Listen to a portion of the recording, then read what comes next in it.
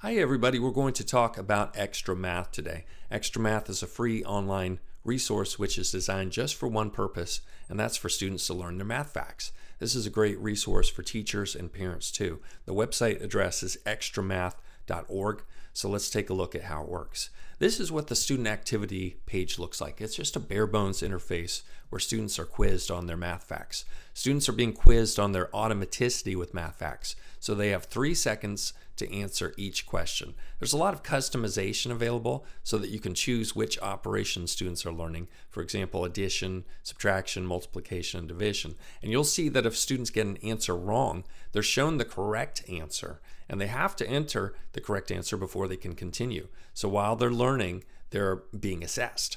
All students start out with a diagnostic placement quiz, and then they'll get progress quizzes and practice rounds. But no matter what they're doing, the student activity is basically the same. A whole session takes around 5 to 10 minutes.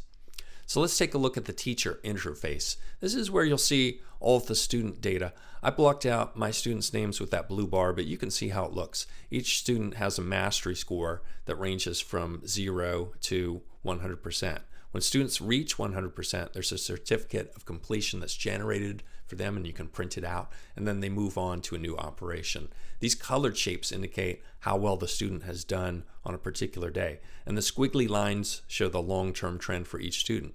If you click on the student's name, you can drill down to get more information about that particular student. This student here currently has a mastery score of 46%. On the left, you can see a graph for each day she's practiced, and on the right is a matrix of each math fact that she's practicing and how well she knows them.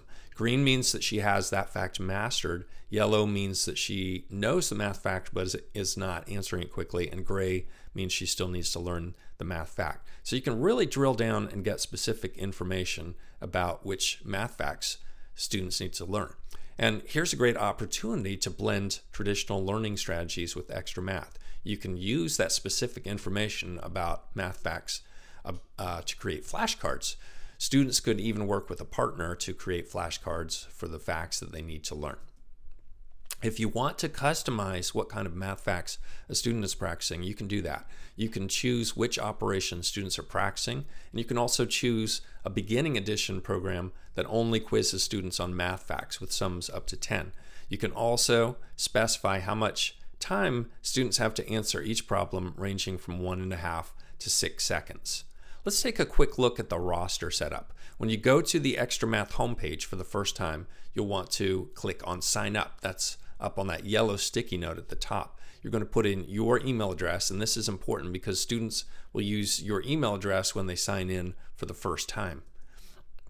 After that, you'll go through a few screens where you choose the class name and an end date for the class. You can change this later, but I like to extend the class all the way through the summer so that students can practice over the summer break if they want. After that, you'll just enter each student's name one by one, and XtraMath will start automatically generating 4-digit pins. Once you're finished entering your roster, you can print a list of student pins for your reference.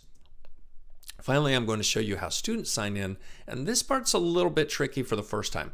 Students need 3 pieces of information: your email address, not theirs, their first name that you entered when you created your roster, and their 4-digit PIN.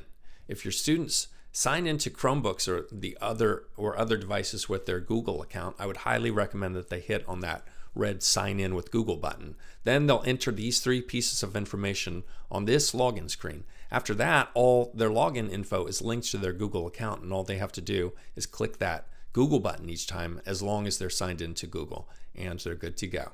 So that's basically it. Let me know if you have any questions. Thanks for watching.